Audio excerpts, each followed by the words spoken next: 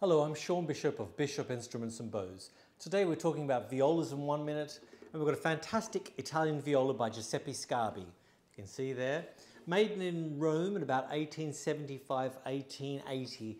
I regard Sgarbi as probably the last of the great classical makers. He died in 1905, so his work really encompasses the 19th century, and this is no exception. Really beautiful viola, 40.8 centimetre back, so just a dash over 16 inches.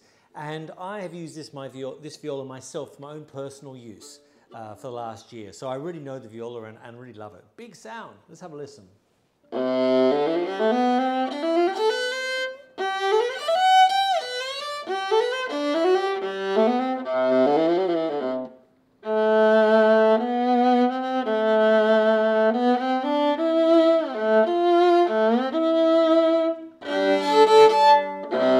Very open. Ciao.